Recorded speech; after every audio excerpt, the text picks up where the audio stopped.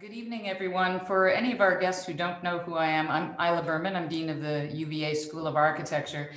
And I have the pleasure this evening of introducing our event and our panelists. The event is entitled Counterparts. That will be a presentation by Sumayya Vally of Counterspace and founder of Counterparts, and Lesley Lokko, who is our UVA Jacqueline Robertson visiting professor this year. This will be followed by a conversation with myself and Nancy Levinson, who's the editor and executive director of Places Journal. I'll briefly introduce our guest presenters and panelists. So Lesley Lokko is a Ghanaian Scottish architect, educator, scholar, and novelist. She's founder and director of the African Futures Institute in Accra, Ghana. And I believe in the process of developing a school, an academic architectural program there, and was recently dean of the Bernard and Ann Spitzer School of Architecture at the City College in New York. Her work, which focuses on critical questions of race, identity politics, and social justice, in particular the relationship of race and identity to the built environment, has taken on many forms, from traditional forms of scholarship, teaching, design practice, and academic leadership, to other forms of practice within and outside of the academy, such as documentaries, exhibitions, and fiction writing, which offer other avenues to articulate questions and ideas around race, belonging, and identity. She's the editor of white papers, Black Marks, Race, Space, and Architecture, an anthology dedicated to studying race within the architectural canon, and Folio, Journal of Contemporary African Architecture, Africa's first internationally peer-reviewed journal of contemporary African architecture. She's taught across 3 continents in the UK, Africa, and the US, and was the founder and director of the Graduate School of Architecture at the University of Johannesburg from 2014 to 19, a time of student-led political protests, which paved the way for new initiatives in architectural education and pedagogy. She was recently awarded the 2020 RIBA Annie Spink Award for Excellence in Architectural Education, and the 2021 Ada Louise Huxtable Award for Contribution to Architecture. She holds architecture degrees from the Bartlett School of Architecture, as well as a PhD from the University of London. Sumayya Vally is the founder and principal of Counterspace and recently founded Counterparts, a platform for experimental collaboration. Her interdisciplinary design, research, and pedagogical practice is committed to searching for expression for hybrid identities and contested territories.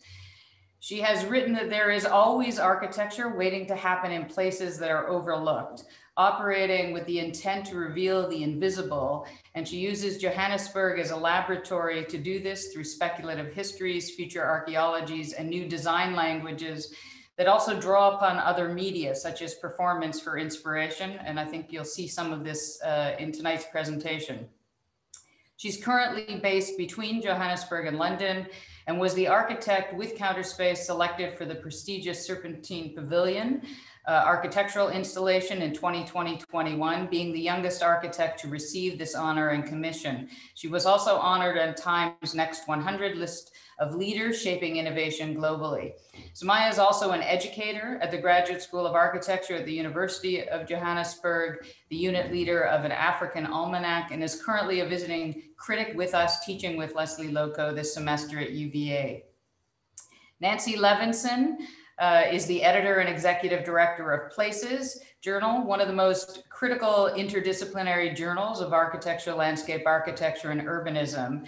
She's responsible for the transformation of Places from a print journal into a highly successful online platform, which celebrated its 10th anniversary last year, and has been advancing the editorial mission of public scholarship to bring a much wider audience and group of readers to our disciplines, which I would say is very necessary and overdue, while also overseeing the launch of Places books. Previous to Places, Nancy was the founding director of the Phoenix Urban Research Lab at ASU in Arizona, and a founding editor of Harvard Design Magazine at the Harvard GSD. She writes daily for many design journals beyond her own, and is also on a mission to teach academics how to write and how to write to reach a broader public. She holds a BA from Yale and a Master of Architecture from Penn. And I should probably also note that UVA is a school supporter of Places as part of the partnership and participates on its board. And we're thrilled to be partnering with Places on this event this evening. Tonight will be both a provocation and a conversation that I hope will be inspiring as well as critical and affirmative. And with that, I'm going to hand this over to Lesley and Sumayya and say welcome and thank you. Thank you very much. I'm just going to share my screen. Hold on a second.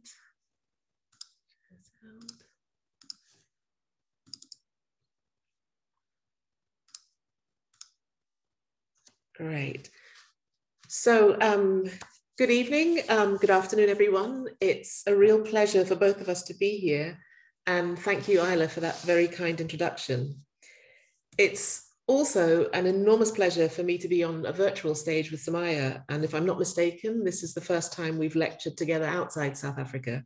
So this is doubly special. The title of our talk is Counterparts, which is a play on the name of Sumayya's practice, Counterspace, on the one hand, and a description of our working relationship over the past 6 years. It is an absolute honor to call Lesley a counterpart, a partner, mentor, and friend like no other.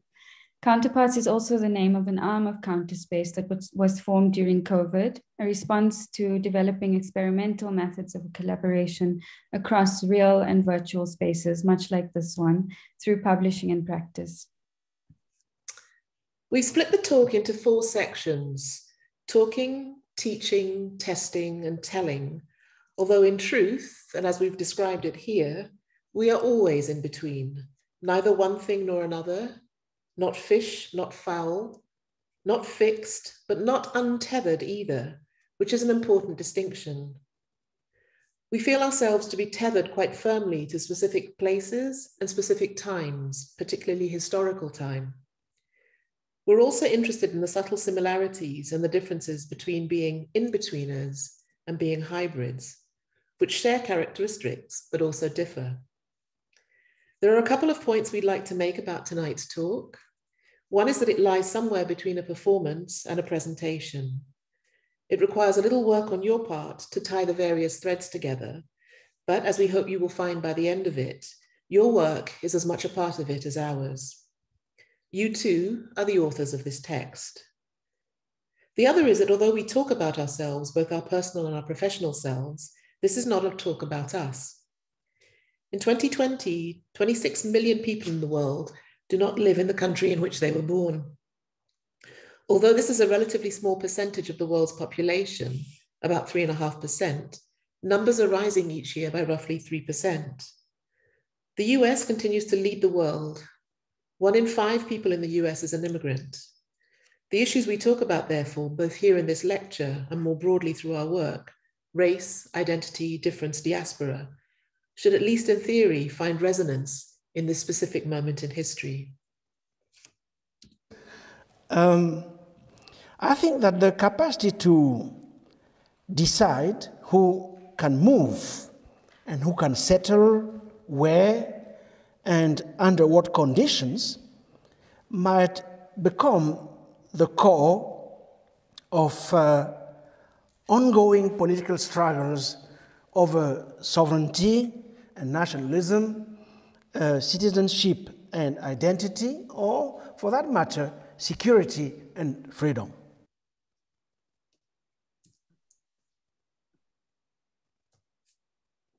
What strikes me most about having Lesley as a counterpart is her very existence.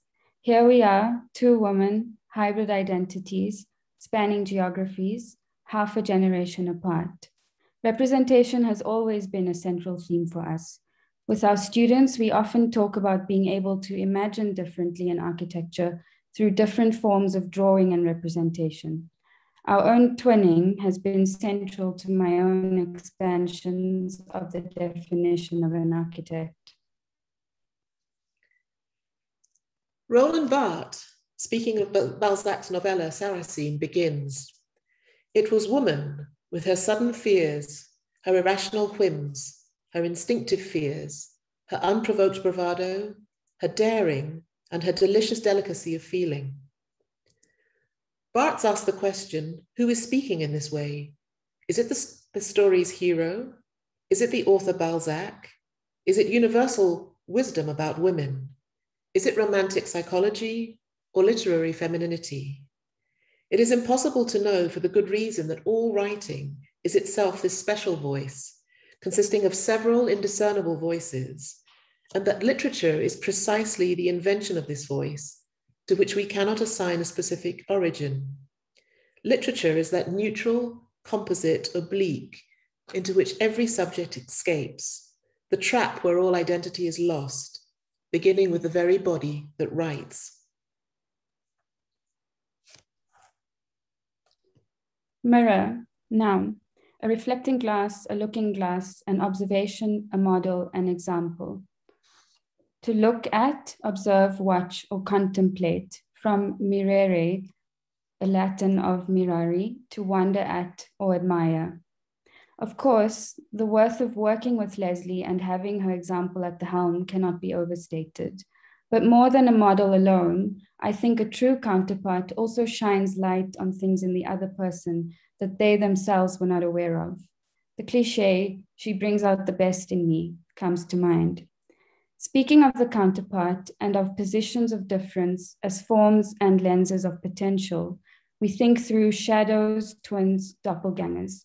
Each interaction brings about different reflections, views and perspectives that our own conversations and work together often sharpens. These have also become useful positions for pedagogy and practice.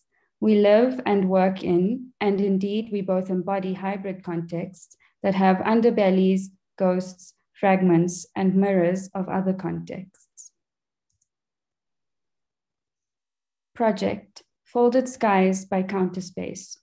Sometimes the work of the architect is to turn a mirror to our context, to sharpen and show us aspects of our worlds that we have been conditioned to be blind to. For human consumption, there must be a dissection, a label, a putting back together, calling it a thing, turning the stone over in our hands, color, shape, size, weight, name. What label is required before we will know that we are what we breathe? The shape, color, and materiality of this work became through Joburg sunset. When it is clear, Joburg sky moves gracefully and soundlessly through the shades of colors you have never known. As the sun drops behind the horizon at the end of the day, it looks idyllic. You want to touch it, hold it, never let it go. Breathe in all of the magnificence. The amount of pollution, dust, and chemical particles in Joburg's air, produced by its legacy of mining, is said to create these brilliant sunsets. This installation was envisioned for Johannesburg mine dumps and installed at Speer Wine Estate in Stellenbosch. It collects in a drop the atmospheric and the intangible. Its feminine silence veils, but also mirrors an unseen context, the unspoken consequences of beauty, so often created by decentralized labor and by resource extraction.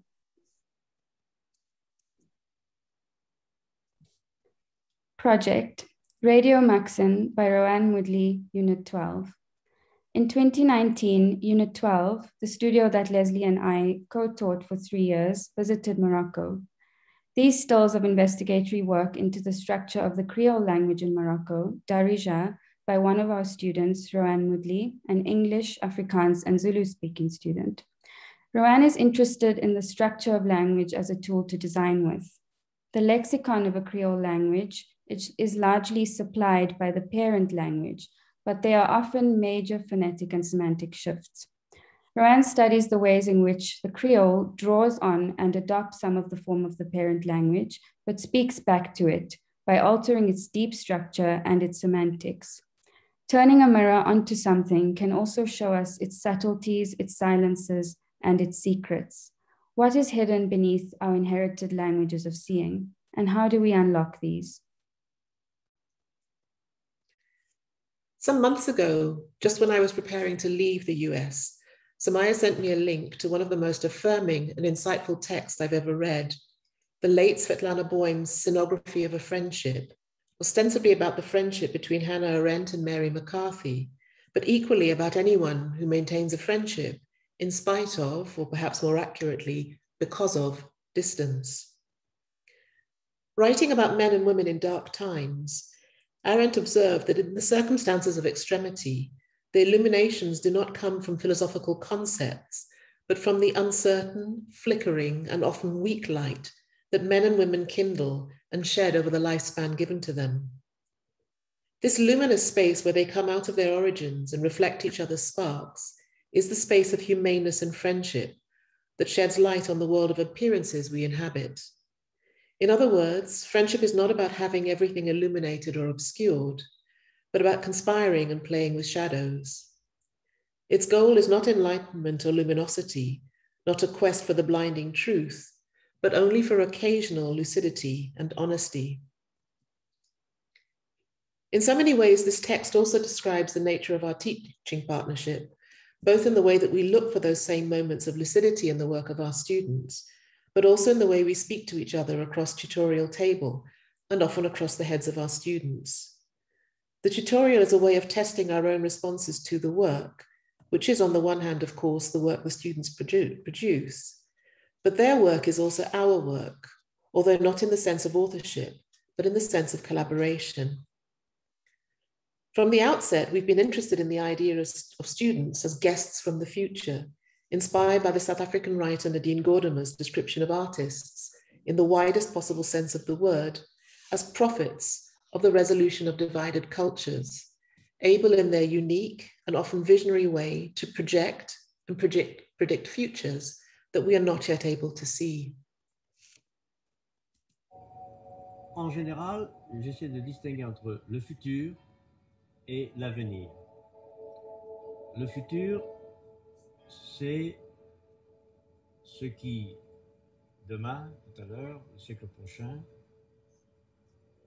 deviendra, ce qui est deviendra. Donc, il y a le futur des programmes, le futur prévisible, predictable, programs, prescriptions, tout ce qui, en quelque sorte, peut être scheduled, donc prévu. Et l'avenir, je préfère le mot avenir, to come, parce que ça se réfère à quelqu'un qui vient, à ce qui vient et qui, venant, arrivant, n'est pas prévisible. Et pour moi, c'est ça, le vrai futur, qui est unpredictable. L'autre qui vient sans que je puisse même l'attendre, d'une certaine manière, sans que je puisse m'y attendre.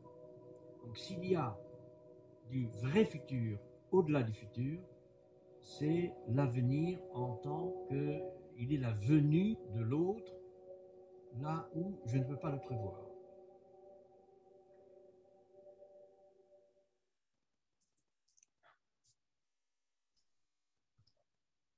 Project, Eetvalgrond by Counterspace.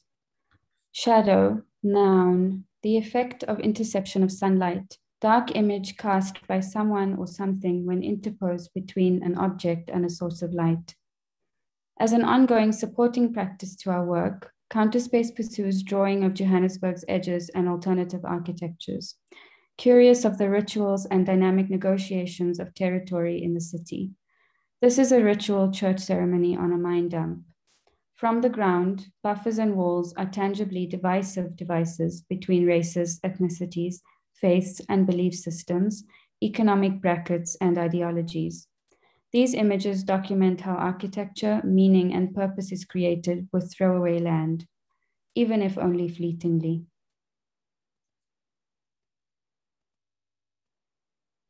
Project, The Arab Summer by Frederick Kahnemeyer, Unit 12. In a region with a highly curtailed public space, Frederick's project is a speculation for a new type of public space that exists entirely in the digital realm. Drawing on existing tactics of clandestine meeting and queer cultures in the region, the Arab Summer speculates on an optimistic, celebratory, inclusive digital public, a public entitled to and allowed access into a world that they fought to bring into existence in the Arab Spring. The project is spectacle, making the invisible visible, and performative, It is digital as a website and real, situated in real sites in Morocco's economic center, Casablanca.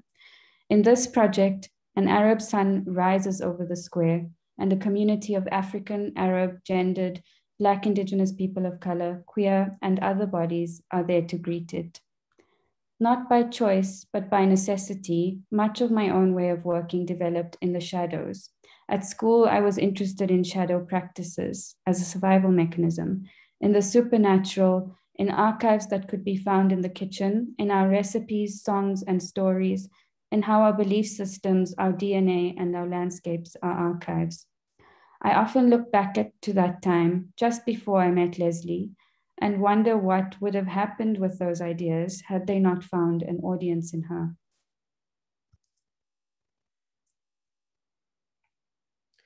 Our first encounter was actually in 2014 at the Wits School of Architecture summer show, where I saw Sumayya's graduate work and immediately popped the question, would you like to teach with me?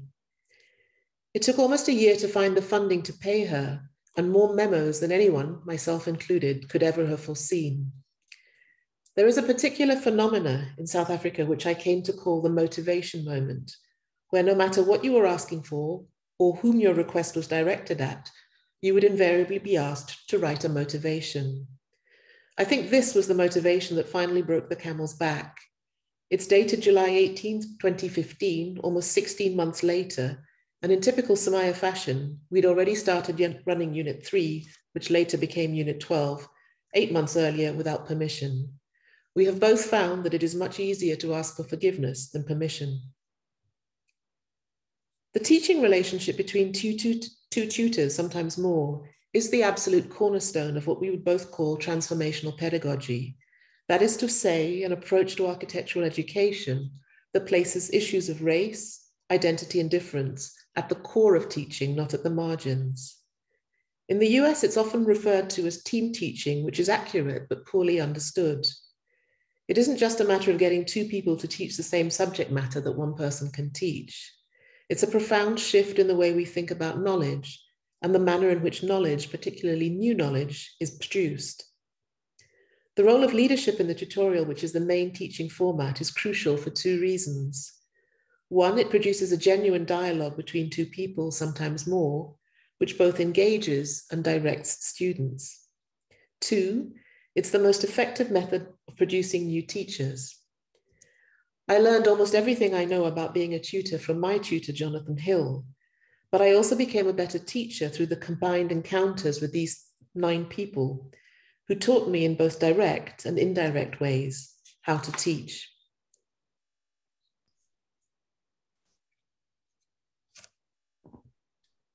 Ghost, noun.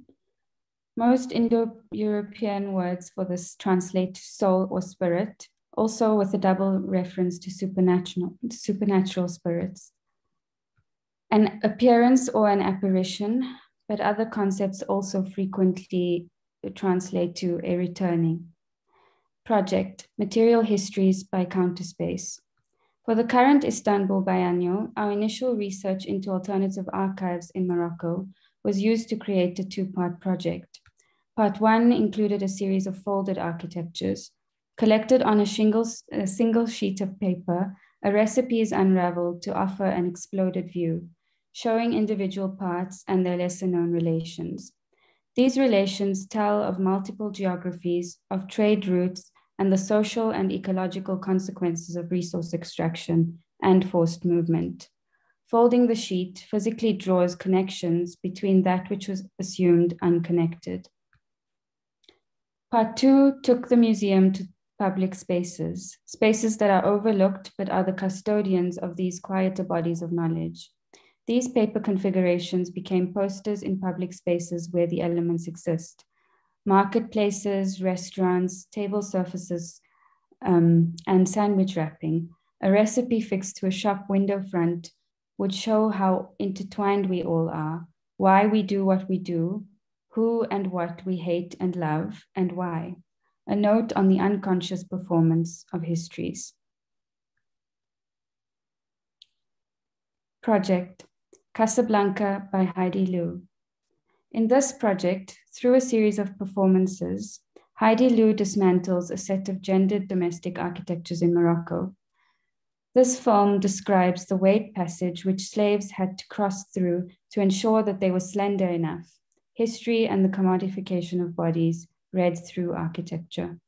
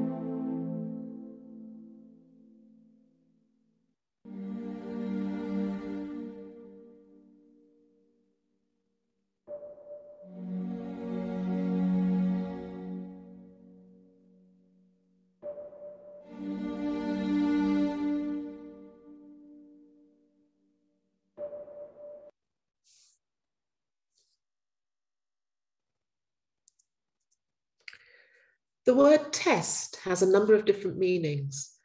A procedure intended to establish the quality, performance, or reliability of something, especially before it is taken into widespread use.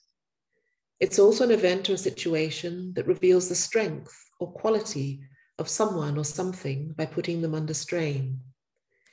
In metallurgy, it's a movable hearth in a furnace used to separate gold from silver or silver from lead.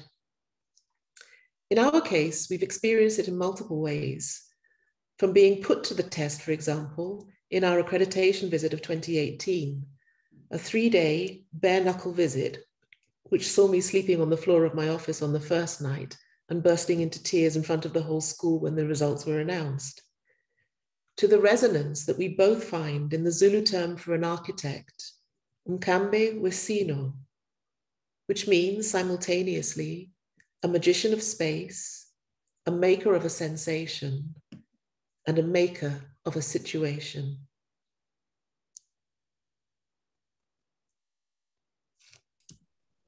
And this is what we found, an inventory of feminist upheaval.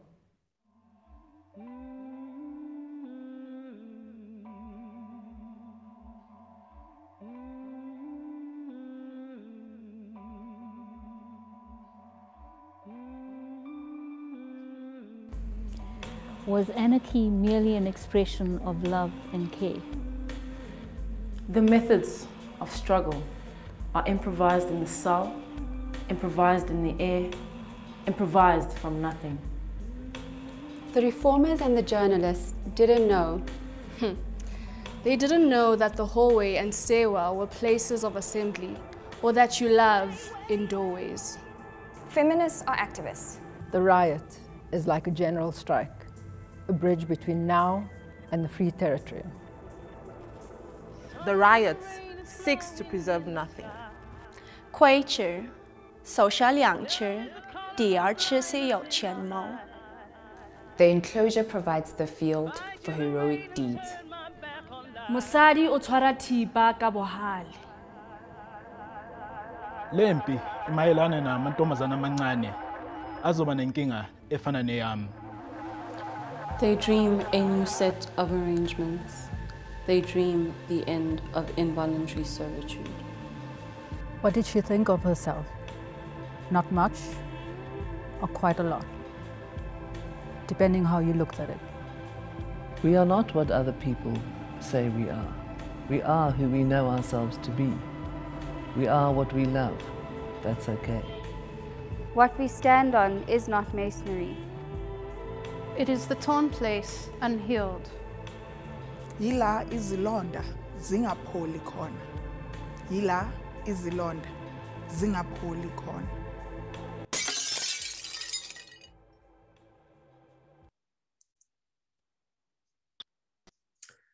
The late, great Toni Morrison has written and spoken many times on the need to remove herself from what she calls the white gaze in order to tell the story she needed to tell, without either the burden of having to explain herself to an audience unfamiliar with her world or context, or the awkwardness of writing whilst addressing someone else, in her case, white America. My world is a Black world. She was doing something that a lot of Black writers who had come up in the 70s weren't doing, which was to write about the stories without having to talk about excising whiteness. And she didn't do it in a way that was about saying that the white world was wrong. The white world was just peripheral if it existed at all. I didn't want to speak for Black people. I wanted to speak to and to be among. It's us.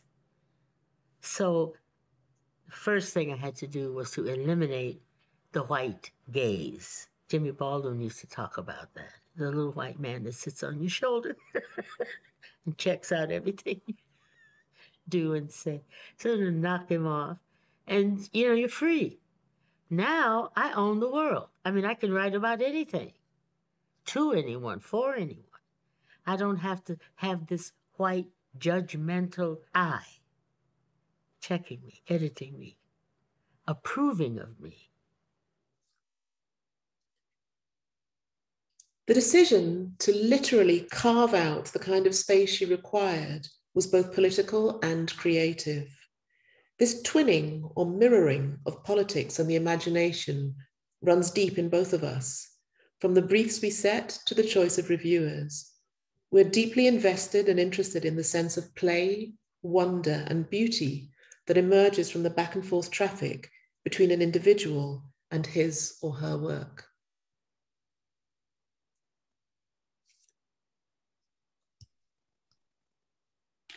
Chimera, literally year-old she-goat from Kema winter season. Recompositions, reifications, transmogrifications from entirely different sources of DNA in one body. Project, Skins by Tonya Murray, Unit 12. Tonya Murray is a mixed-race student whose ancestry is on two sides of the race spectrum, Black and white. Tonya's project frames her own book of skins, which draws on 24 ritual and cultural practices related to the identity of nomadic tribes in the Sahara. She works with different skins, blurring body, clothing, and structure as a proxy for overlapping, clashing, and interweaving ethnicities, identities, politics, and geographies of various contested and opposed regions. She takes inspiration from these contradictions and complexities to develop new architectural skins, which express and counter the arbitrary nature of imposed boundaries in the form of festivals and rituals.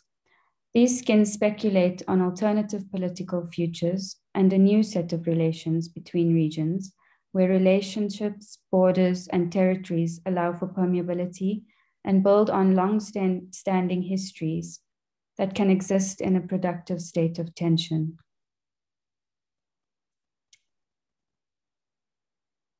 Project, Pavilion 2020-2021 by Counterspace. This project, a 4-month-long wake, is a critical take on social sustainability and architectures and institutions of care. Places of community, of minority, and of exclusion in London.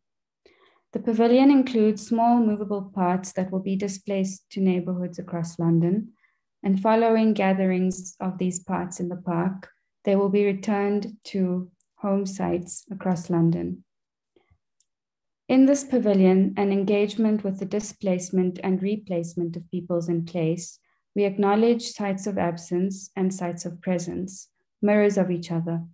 It is a set of architectures entangled in the contemporary reconfigurations of belonging.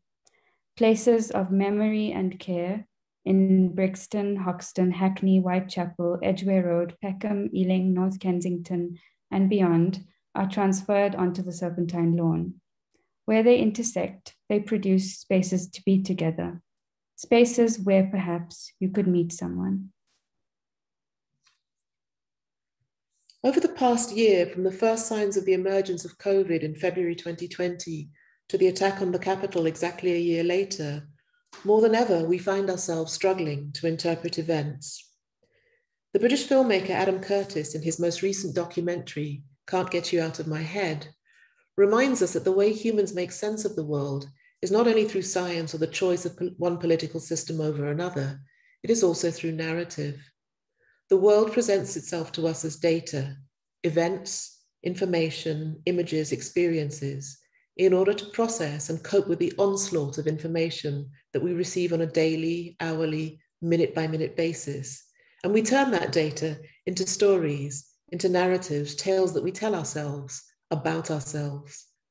Telling stories isn't a pastime, a choice, or even an occupation. It is fundamental to our survival as human beings. If the stories we tell ourselves cease to make sense, we cease to make sense.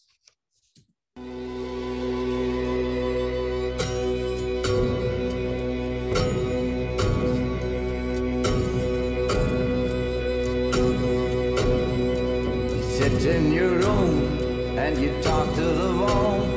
You're feeling small, but still have a ball, and you can't explain what's anyway in vain.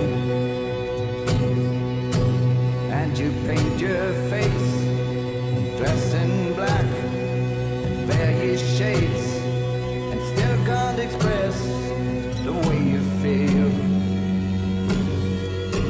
about a lousy feel. And you dance until the morning all by yourself, and somehow you know you're not alone. And you dance until the morning all by yourself, and somehow you know you're not alone.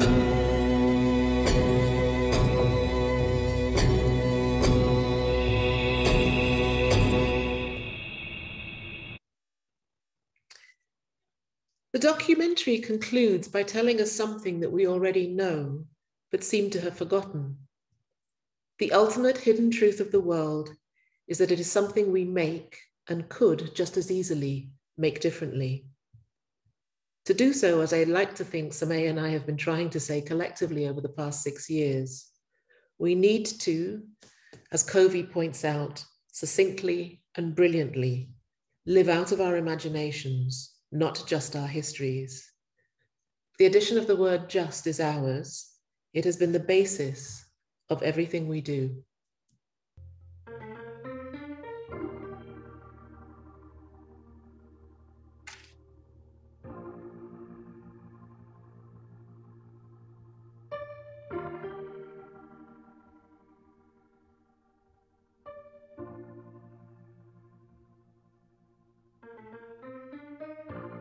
Just like the sound over the mountain tops,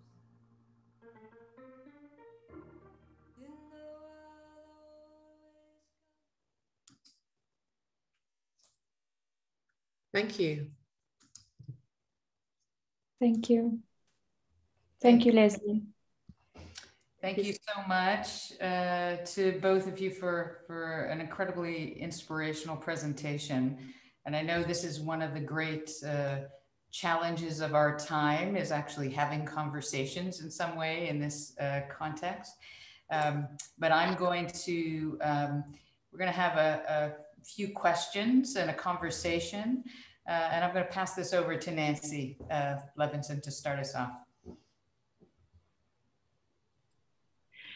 Thanks, Isla. Thank you very much for this invitation to participate. And thanks to Sumayya and Lesley for that extraordinary presentation talk. I'm going to start us off with a question that is about moving from the sphere of good intentions to concrete actions. We know that the police murder of George Floyd last spring and the Black Lives Matter protests around the world have been followed by numerous calls to action within our disciplines, by demands to decolonize curricula, to unlearn whiteness, to diversify faculties and student bodies, to improve support systems for BIPOC students, and to confront the many forms of bias, both implicit and explicit, in our institutions. And to some degree, these efforts in academia are being mirrored in practice, though perhaps not to the same degree. So again, the big question, what actions to date have seemed to you the most meaningful? What specific actions need to be taken to produce truly systemic change in architectural practice and education, or to produce that true future that Jacques Derrida talked about, or to make the world differently, as David Graeber said? So a big question, but it just seems really important because there has been so much stated and so much stated that builds on actions to date. But I'm just curious as to what you two think have been most meaningful and what will be most important.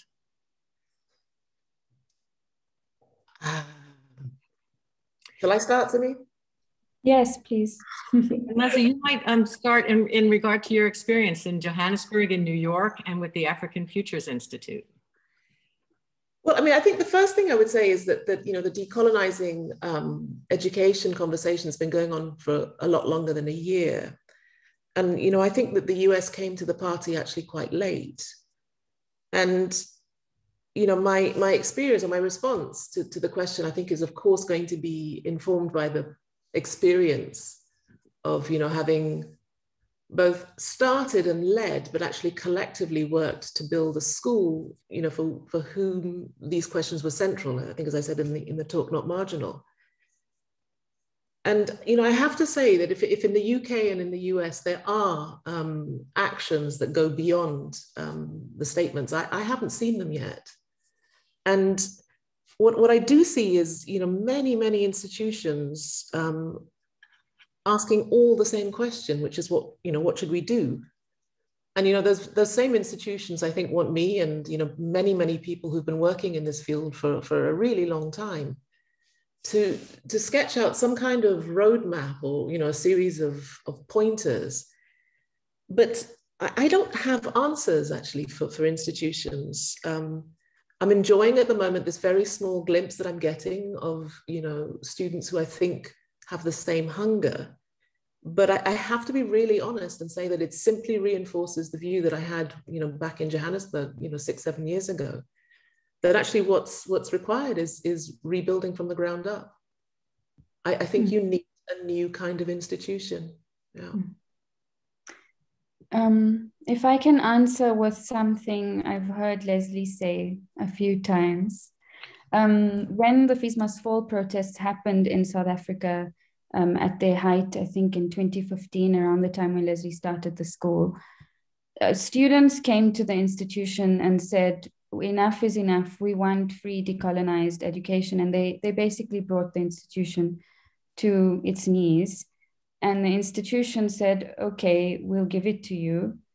But nobody could say what it looks like. And I think, for me personally, what Lesley has done for both my teaching practice, but also tangentially my studio practice as well, is that she's created a space where it's about figuring out the roadmap, as Lesley put it now, without predetermining what that roadmap is beforehand, which I think embedded in a lot of the questions that we're hearing at the moment is a demand for concrete answers, but we don't have the answers yet because we're currently building them. So I think the most important thing and the most important takeaway that I've learned over these last years is the importance of creating space to carve out these questions so that we can build this roadmap. And I think that on the one hand, there are perhaps very pragmatic things that we can do, policy change and so on. But at the same time, we also need to nurture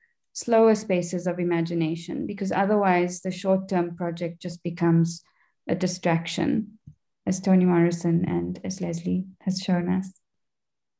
Yeah, and I mean, it's not a, it's not an optimistic answer, and I know that optimism is very much on the table, but I feel deeply that this is not a time for false optimism. This is a time for honesty.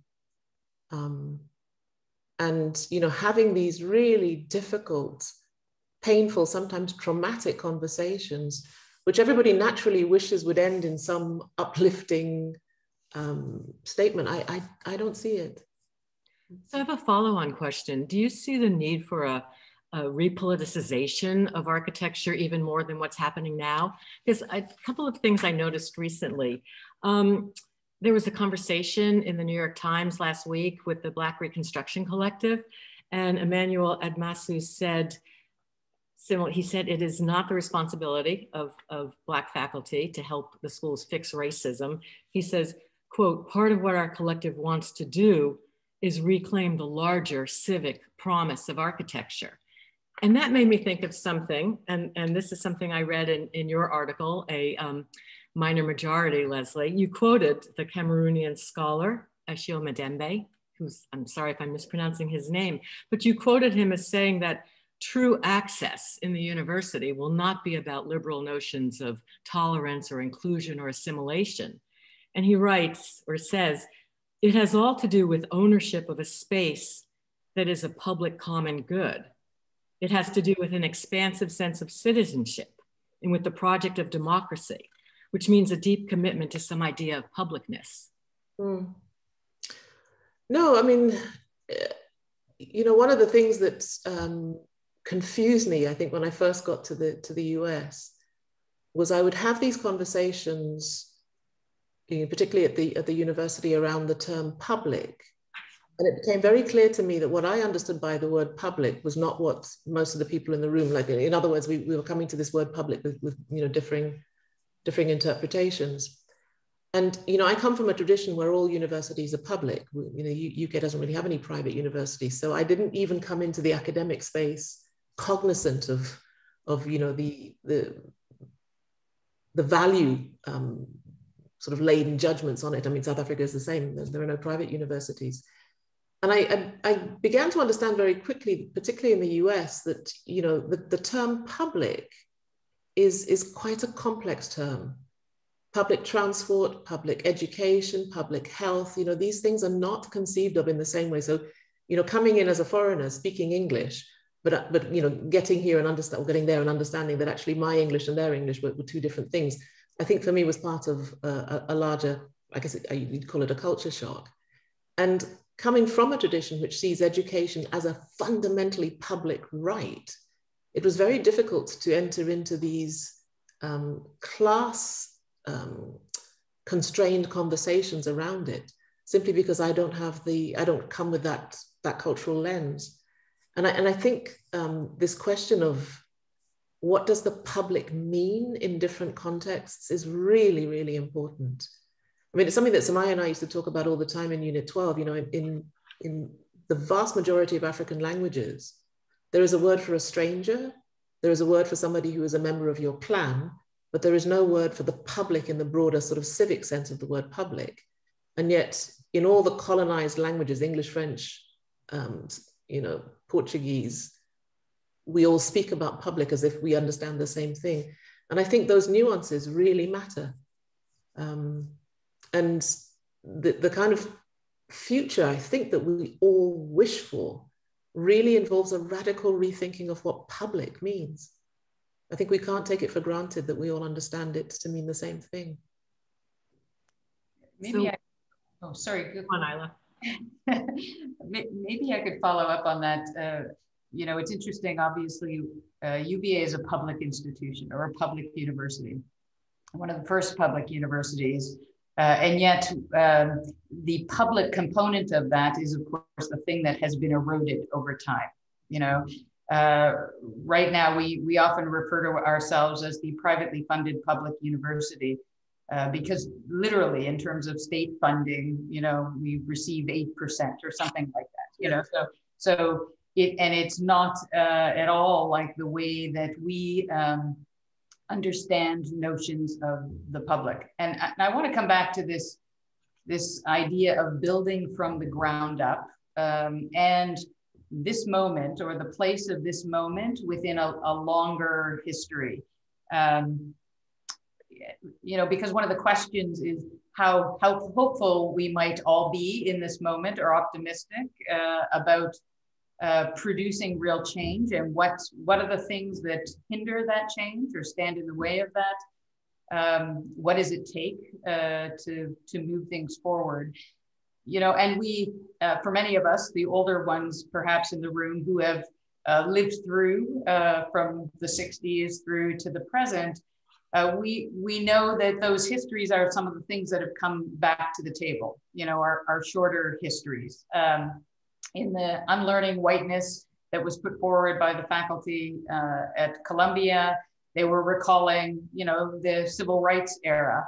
And of course, the work of Sharon Sutton. And after that, after, you know, trying to forge institutional change, we then, you know, the 70s was followed by the Bush-Reagan era. We saw backlash. We saw the resurrection of canonical histories in another way. And then that oscillation continued in the 30 years to follow. You wrote, you know, you noted that when White Papers, Black Marks was published in 2000, 6 years after its inception, and it was one of the few anthologies about dedicated to race as a meaningful category of inquiry. You believe that issues around race, identity, gender, culture, and migration would take center stage again. And we could say, you know, that was another wave. And then, you know, that was the mid-1990s, 25 years ago. And there was much more critical inquiry then than there is now. And it is coming back. So, you know, having lived through this and seen how this has unfolded, and of course, this is different because I'm also referring to a very American or North American context in this. But what do you, based on your experiences, what kind of organizational structures or atmospheres and narratives, ideological systems, what are the things that are working against change?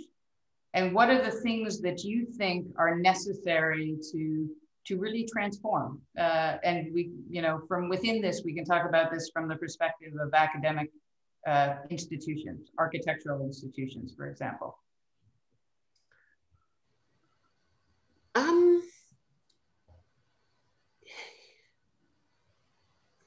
You know, when we started the GSA, which to date, I think has been the only place I have worked at which took seriously, and I mean that in a really meaningful way. It really took seriously the idea of transformation.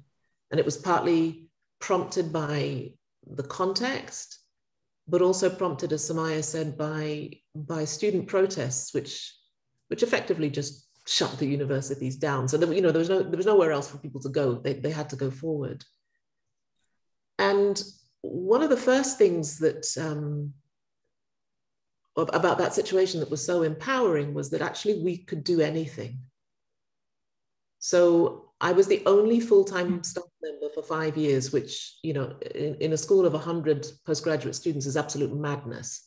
So at a kind of administrative level, it was a crazy project. But I didn't have tenured faculty. I didn't have committees. If I needed money, I went out and I found money. I fundraised. I didn't really, when I say I'm actually talking about the broader institution. we didn't have to answer to anyone. And it's risky, you know, to set up a school with so little oversight and so little regulation, I think is a really risky prospect. And one of the first things I was told when I got to the US was that, you know, this is a very, very regulated society. Don't think you can come and do that here. And so the absence of regulation in some senses was really key.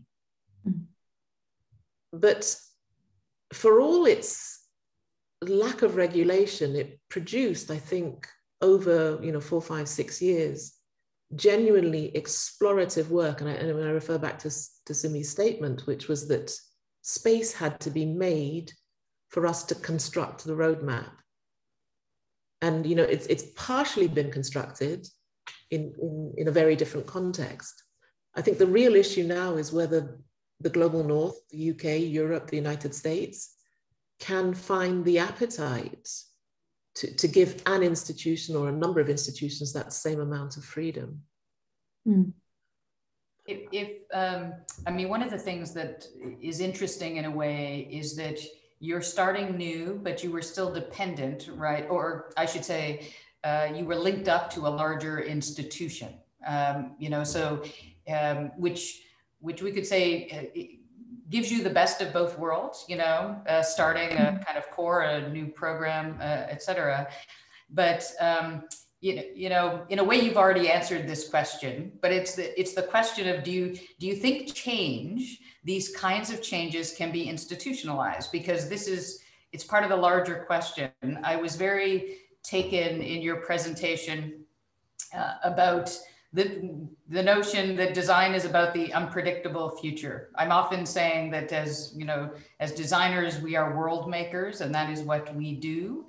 But at the same time, you know, what we make reifies, you know, into institutions, into histories. So how do we ensure that those changes that might have that incredible lifeblood that is part of what you're talking about in the making of the new program in Johannesburg, how does that get institutionalized, or can it, or should it? What are your thoughts around that? You know, or is it about making new schools? I mean, you know, and new kinds of programs.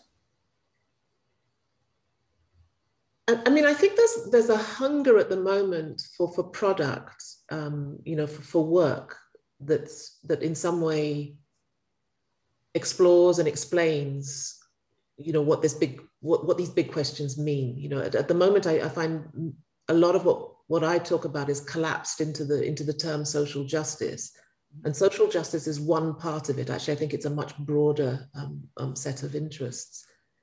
And I think, you know, after some time, and, you know, maybe it's 5 years, maybe it's 10 years, work emerges that's more robust, that's more formed. I mean, for me, that's the beginning of the formation of new canon.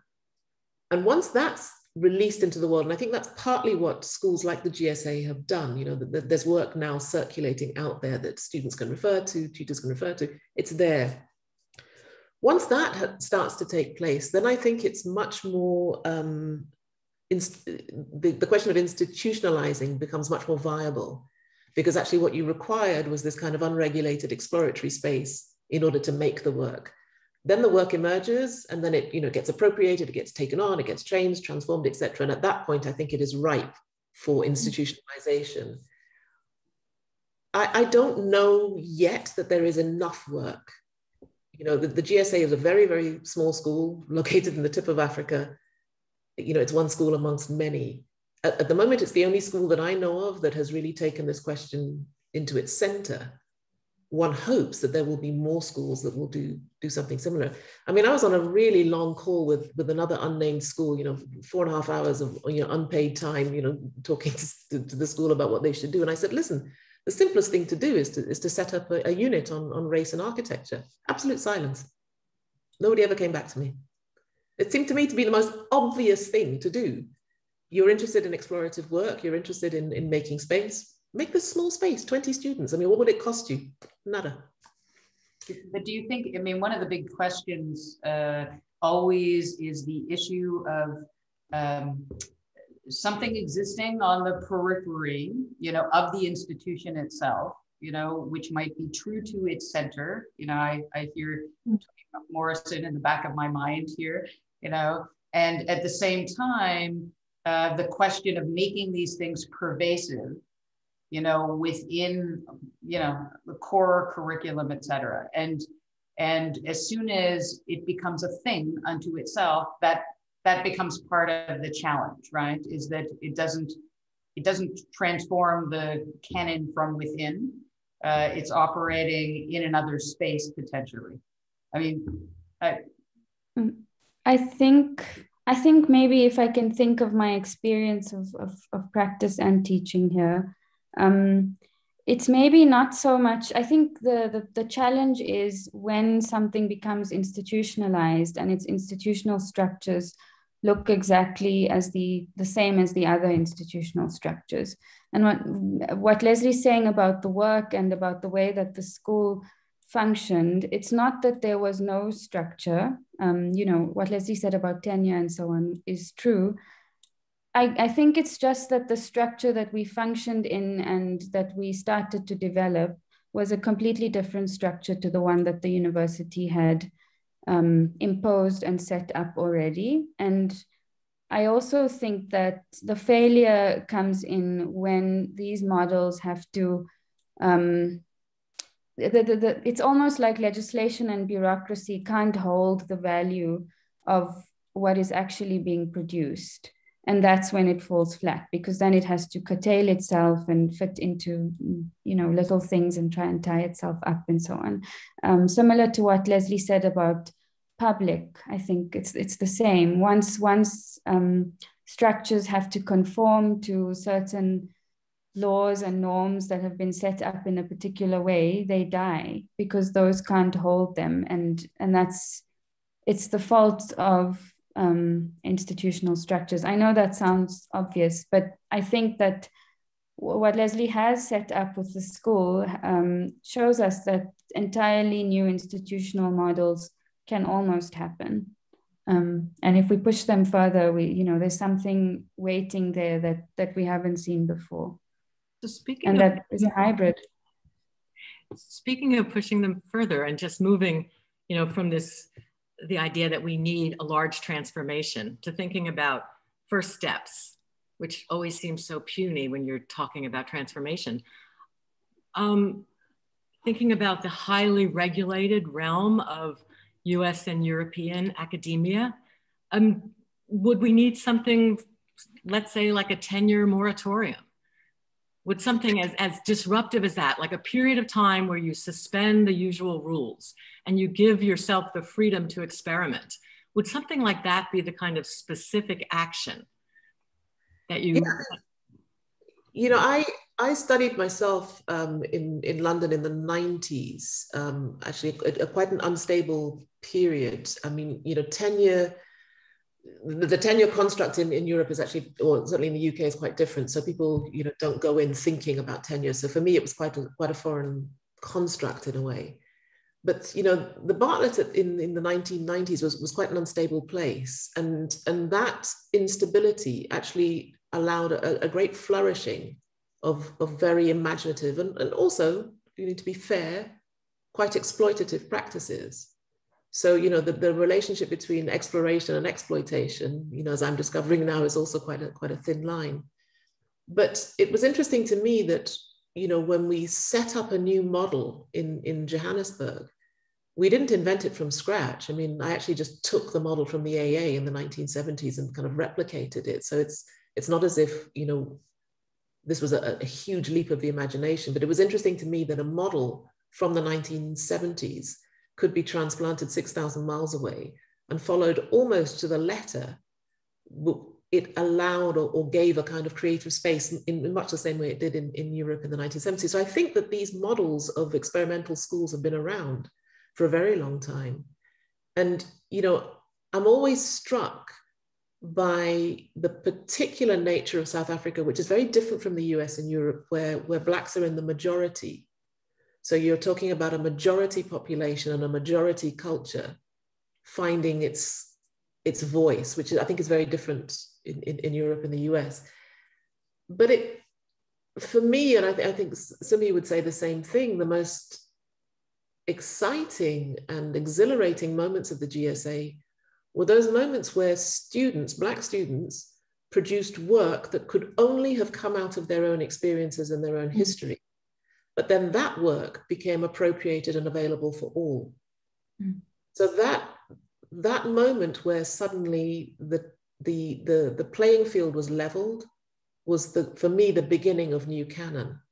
So it wasn't, that there is one canon for Black students, there is one canon for Indian students, there's one canon for white students. Absolutely not.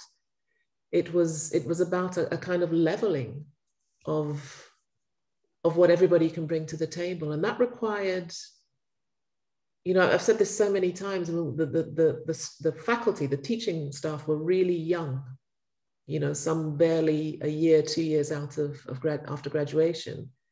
And that naivety on the one hand, but also an incredible courage on the other, produced some outstanding work, risky, but outstanding. So thinking about this question of new canon, both of you have written in the Letters to a Young Architect series in the Architectural Review. And Sumayya, your letter, which was to your younger self, had a refrain. There is another canon here. And you were evoking various sites and places and sensual phenomena in Johannesburg. You were thinking about your mistrust of the historical record and the silences and absences. So I have a question about what this other canon might consist of. And I just want to frame it with two distinct trajectories. Recently on Twitter, Jess Varner wrote, "Confession. Last semester, as a new professor at MIT, I set a goal. I taught the history of modern architecture, 20th century, and never once mentioned the name Le Corbusier." On the other hand, in his memoir, Between the World and Me, Ta-Nehisi Coates recalled a racist putdown from the author Saul Bellow. Who is the Tolstoy of the Zulus? To which Coates's answer, quoting the Black writer Ralph Wiley, is, Tolstoy is the Tolstoy of the Zulus. Unless you find profit in fencing off universal properties of humankind into exclusive tribal ownership. In other words, do the existing canons need to be dismantled, or can they be reappropriated and redefined to the point where decolonization is understood not only as a process of including what has been left out, but of radically redefining what is already there, of making it unwhite? I mean, I think that this invoking of there's another canon here is simply trying to recognize that it's not that this information doesn't exist or that bodies of knowledge and archives are not there. They are there. It's just that, again, institutional systems and formal bureaucracies, formal archiving systems, and so on can't hold those ways of being because they are oral, they are embodied, they are performed, they are ritual. They may exist in, recipes, song stories, some of the things I mentioned in the letter also. Or they exist, on sites and in places, and they can't easily be transcribed in the systems that we have as we know them. And that's because, I think, of course, historically, the exclusions that we faced have meant that nobody wanted to include them, and the way that things have been documented and so on ensured that they were erased and left out. And I think that what those invocations is trying to say is that we have been trained to see a certain way, and we've been trained to be blind to so much that is around them. Recently, I think it was for International Women's Day, Tazine asked for underrepresented architects. And I just had to look at a few photographs of sites in South Africa of women building homes and so on. And I'm not advocating for a particular architectural style by any means, but I do think that within all the cultures and traditions around them, around us, sorry, there is so much that is waiting to happen, that's waiting to be evolved, and it is the fault of the system that they haven't been recognized as such. And I think that trying to squeeze them into our existing structures is going to erase them or translate them poorly. Yeah, I mean, I would, to add to that, I would say that, and I've said it again so many times, decolonization is a gift. It's not a gun. It is an absolute gift to the canon. And what I'm very proud of, actually, in most of the work that's come out over the past, 5-6 years, is its generosity. Getting students, moving students from a place of extreme anger to a place of productivity is hard work. And somehow the space, the school, the studio, or whatever you want to call it, that job of turning anger into creative expression it's tough, but it's also absolutely necessary. Maybe I can shift us a bit to medium and media, because I'm very taken by your presentation and, of course, the form that it's in. And Sumayya, you've referred to the kinds of language, the difference, obviously, between oral histories and canonical histories, etc. But I'm also interested in the medium or the media that you're both using, everything from fiction writing, theory, to film, documentaries, poetry, all kinds of visual media. And of course, I'm always thinking about the relationship of these to our disciplines, right? And in some ways, the challenge, let's say, around the issues of institutionalization, the challenges around notions of the canon, also come back to the structures that are part of our disciplines, right? That have stopped groups from gaining access easily, right, into the professions. But I'm also interested in the ways in which the performance, the language, the aestheticization of struggle in another way gets brought into architecture. And you've been using these different media. How do you see that transformation taking place? Does it matter to you if it becomes architectural or not? Because it's about a larger dialogue. What is the role of medium and in relation to this work in particular?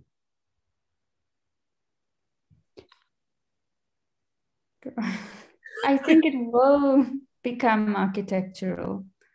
And I think that I've seen in my own practice, and I'm not saying that by any means I'm getting anything right, but I've certainly seen that so many of the ideas that we've worked with drawing in the teaching studio have filtered down into how the practice works. And in this interest, for example, in choreography or in working with the sonic, and I think that the translation is not always one-to-one in terms of how things translate to architecture, but I think it's certainly there.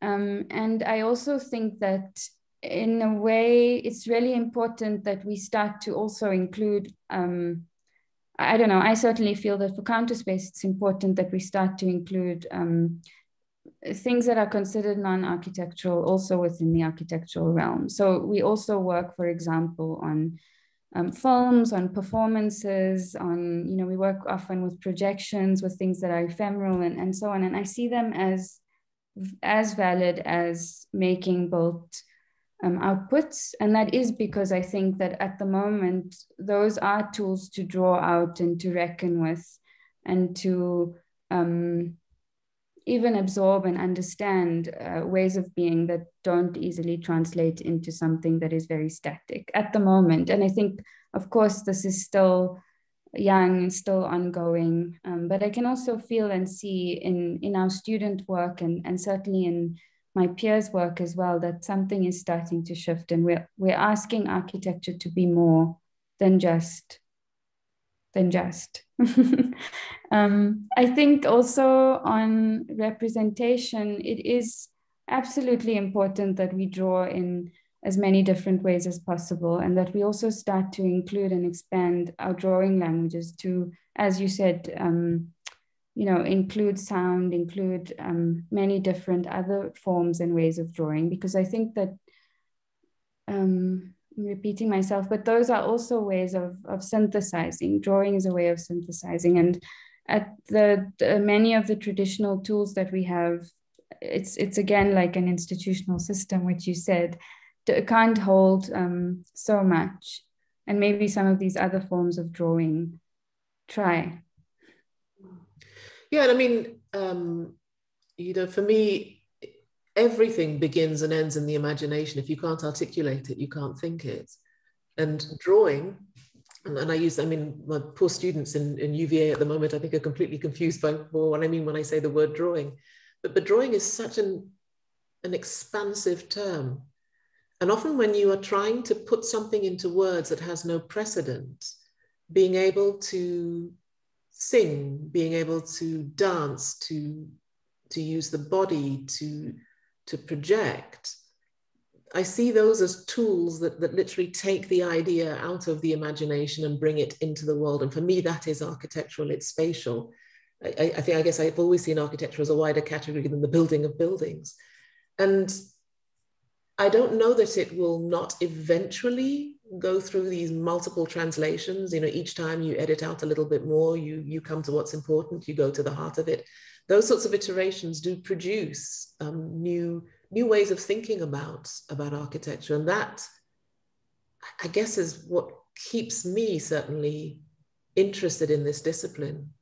I studied other things before I came to architecture. I remember at my interview at the Bartlett, I think Stephen Gruach said to me, why do you want to study architecture? And I said, well, I'm really tired of knowing a little about a lot of things. I want to know one thing in depth. And he said, well, come back in 5 years' time and tell me if that's what you found. And actually, after 5 years, I found that I knew less than when I'd come in. And that's in a sense, that's the alchemy of architecture. It presents itself as something incredibly solid and grounded and stable. And it's anything but, which is why I also think it's the most appropriate discipline for these kinds of really tough questions that cut across all kinds of issues. It's not only formal, it's not only spatial, it's political, it's social, it's cultural, it's linguistic, it's, on and on and on. But as a discipline, I think it can hold that. It can hold that. As a practice, I think it holds it very poorly. I absolutely agree with you both. I think, this is it's an interesting one for me, because the question around media and the expansiveness around media is also, when we talk about the expansiveness around culture, around ethnicity, around race, gender, and the same, when I was talking about the kind of history, let's say, of the past 50 years or 50 plus years, it's interesting because watching how architecture, where its lines get drawn around architecture in relation to media and in relation to, and often parallel the lines that get drawn in relation to its canon. I started architecture in the late 70s, and so it was the end of an era where, people were doing happenings, building dome homes in the desert, and there wasn't one project that was actually sited on land. It was either underwater research stations or things that floated in the sky. All the media were arranged, and then 2 years later it was museum board, with a certain kind of size of pencil. And I think that, and the histories also sort of transformed. And I see that, I've seen that happen sort of multiple times. So I think this question of medium is important, but in the same way that we ask the question of, how these things become institutionalized, as opposed to becoming external practices that feed into. It's always interesting to me about how it gets transcoded, or how it transforms over time, or how it leads to, let's say, the transformation of the canon. And maybe the last question I have has to do with the same condition, except in relation to geography, sort of cross-cultural differences. Place is so significant for us in relation to histories, events, the evolution of narratives, and you both have been talking about the difference between sort of operating in the US versus the UK, Europe, and Africa. Our histories can also be a hindrance to gaining perspective, from a point of view external to the narrative, which is necessary both for critique, but also for this invention, future-oriented practices. I'm interested in, your perspective, especially from operating in South Africa, operating in Ghana and the UK. What advice you would give US-based architects and academics, what we can learn from you, in relation to some of the issues that we're trying to take on currently.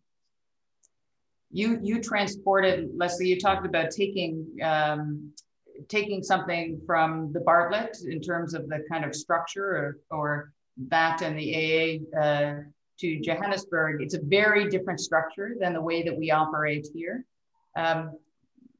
What do you think? What kind of perspective can you give us around those kinds of migrations? Because the migration of practices and thinking becomes like the migration of bodies that we're also dealing with. Yeah, I mean, it's a really good question, and it's a bit of a conundrum. I mean, in the presentation, I think we talked about, the US being one of the places that has the most influx of newness. It's constantly kind of regenerating. But at the same time, I've also found it one of the most inflexible contexts in terms of dealing meaningfully with difference. So there's a strange model of, I guess you'd call it assimilation, which for me has always been a conundrum, that it's a place that's made up of incredibly rich, fragmented histories, narratives, and yet its overriding principle is of subsuming them. So for me, that's, I guess it's maybe a slightly broader question.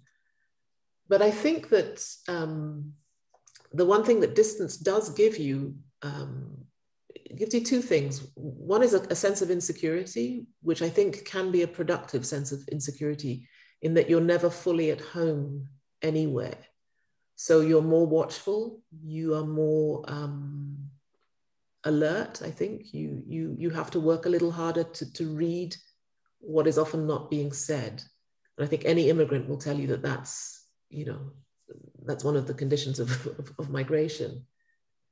But having worked in a number of different areas, I would say that the perspective of how these issues are played out in different places has only ever been a productive one for me.